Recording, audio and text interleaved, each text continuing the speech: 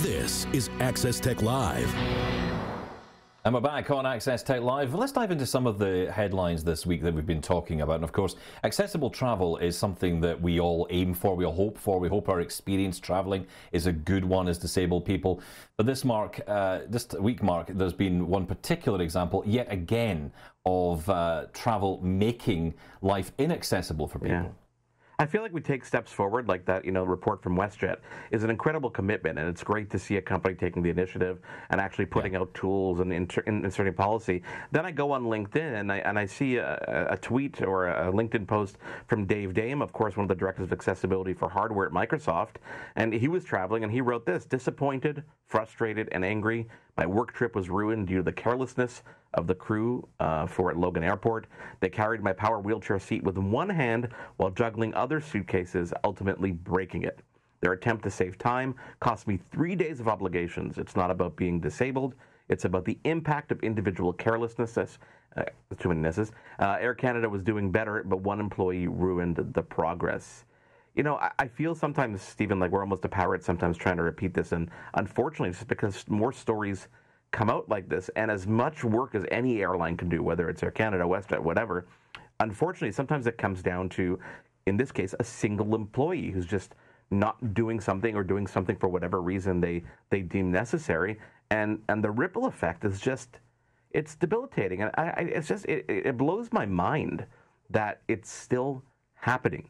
I told you a story. We were talking about this off the air before, that I was traveling to Toronto in one of these smaller jets, and I had a road case with me with all the really expensive equipment that I couldn't, risk breaking, okay? And I get to the door, and they're like, yeah, you're going to have to check that. I'm like, yeah, I'm not checking this. Like, if I check this and something happens to it, then that's 5 days of broadcasts that aren't going to happen. And they were hesitating, and I said, listen, I'm bringing it on the plane, or we're going to have to figure this out some other way. Because I looked outside the window, and the way they get it down to the tarmac is a giant slide. There's no way that's not going to get broken on the way down. So the fact that these are still practices that blow my mind.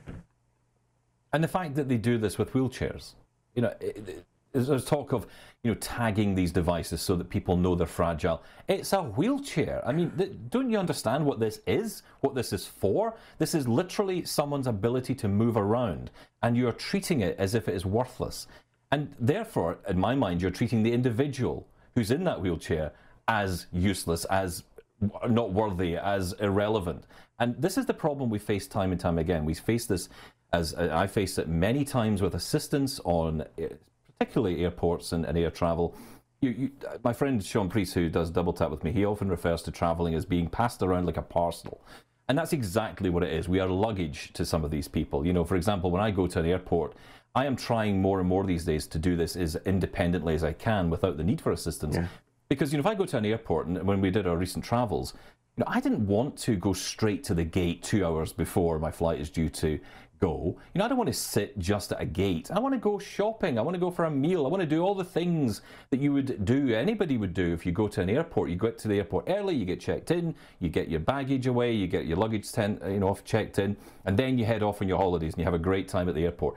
But you can't do that if you're disabled. You are kind of taken into this little area. You're parked over here somewhere. Oftentimes you're asked, as I am as a blind person, to get into a wheelchair that I don't need to travel through an airport, to go straight to the gate, to sit there for 2 hours while I'm waiting for someone to take me onto the plane.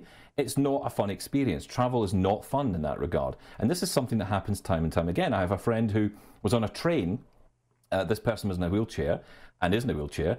And when the train arrived at its destination, they were left on the train. There was no one turned up with a ramp. They couldn't get off the train. The train then headed back to the depot with that person still on it, screaming, banging on the window, saying, hello, can anyone see me? Can anybody help me get off this train? He ended up back at the depot and then had to explain to a bunch of guys in boiler suits who are there to fix the train, I guess, or clean it or do whatever they were going to do with it. And they're wondering, why is this person on the train? And, the amount of hassle it causes, the amount of impact it has. Dave said it lost 3 days of work. This is a huge impact on individuals, an impact on our lives, and potentially our careers. Of course, a company like Microsoft, and no company is going to blame Dave or anyone else for this kind of thing. But, we as disabled people often have imposter syndrome anyway, right? We always feel less than because we're often treated less than. This kind of thing doesn't help. No, I mean, I had this conversation with someone, and I tried to give them some perspective. I said, imagine someone was just hired at a company, and they have to fly somewhere, and they use a wheelchair, and they have to fly somewhere to finalize a multi-million-dollar deal. 17 people are coming in from different countries. And because of a carelessness of someone at an airport, the wheelchair is broken, those meetings are gone, and that deal is lost, and that costs the company millions of dollars. Yes, of course you're not going to blame the individual because it's not their fault. But can you imagine the feeling of that person going, I can't believe I just did this. I just started this job. What's going to happen? And while, companies aren't discriminating, you can imagine what's going through someone's head time and time again going, I can't believe I still have to deal with that. And I'm curious from your perspective what you think. And there's no answer here. There's no black or white. What is it going to take to get this off our radar? Like, these shouldn't be happening anymore. What can we do other than tell these stories and hopefully make people aware of what's going on to solve it? Is there a solve here? I don't know if there is. I honestly don't know, because, and I don't want to be negative about it, because obviously I see progress, and there is clearly progress in some regards. It comes from the top down. It's about the airlines, it's about the companies, for people who, for example, go to a restaurant and they have a guide dog and they're told they can't come into the restaurant. Those access refusals still go on to this day. Numerous times someone tries to get into a taxi, they're told they can't because of their dog.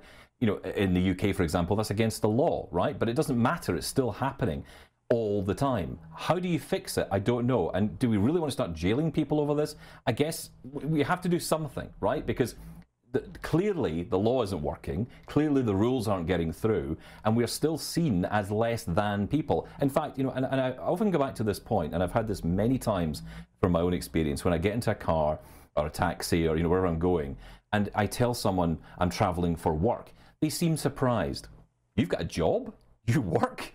That is still the level we're at as disabled people in 2024. So yes, huge progress has happened. Lots of companies love to talk about what they do to improve accessibility. Global Accessibility Awareness Day has become that mouthpiece for companies to say, look how great we are with disabled people. And then you see an example like Dave's experience this week, which is not alone. He's not alone in this. But you're right, this has a huge impact on him, but also the cost. I mean, these wheelchairs are not cheap.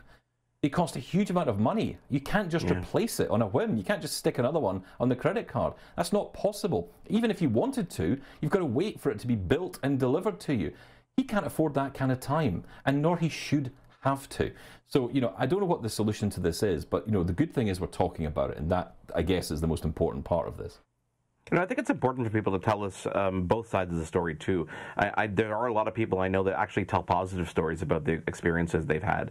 And it's good to balance out, to hear both sides, because there are, you can't point a finger at a particular company or sometimes you can point a finger at an individual, if it happens by, one person's at fault. But a lot of work is being done, and we can't ignore that fact. But yeah, I think more and more needs to be done in order to make this happen, which is kind of interesting. Uber Caregiver, part of the Uber Health app. I wanted to just touch upon this for a couple of seconds, Stephen, because I thought it was Uber kind of branches their arms out into different places, and it's cool to see them use a service that they have at their core, which is basically people just driving places, bringing it to a cool new light and making it a little bit easier for people to use the service, to rely on things for deliveries, and to help someone actually manage it with you. I can imagine the use cases myself with just people that I work with and people that I live with on a daily basis, to be able to call rides for them, manage and track deliveries and stuff like that. I thought that was a pretty cool initiative, especially working with healthcare to make sure they cover some of the costs.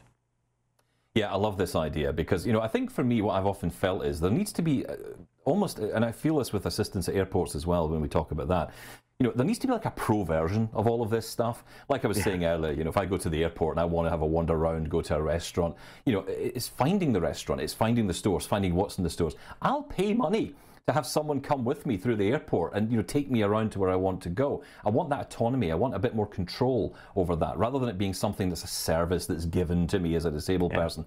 If I can afford it, I will, and it should be available to more people, ideally for free, but we may have to put our hands in our pockets. Uber Caregiver to me sounds a little bit like this.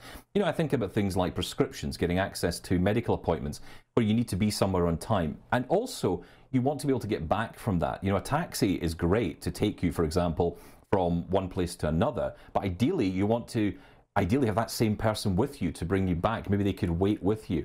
These are great services. There's an example of this in the UK called Driving Miss Daisy, which is very similar to this. And, we don't have Uber Caregiver in the UK yet. Hopefully we will down the line.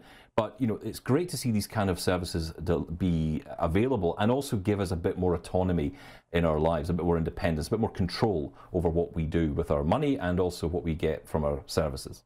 I love that it's a good option, alternative to some of the government-funded stuff like adapted transport, et cetera, giving you a choice. It's not like you're relying on just one service, which is pretty cool. I look forward to it coming to the UK. Maybe you can check it out and tell me how it works.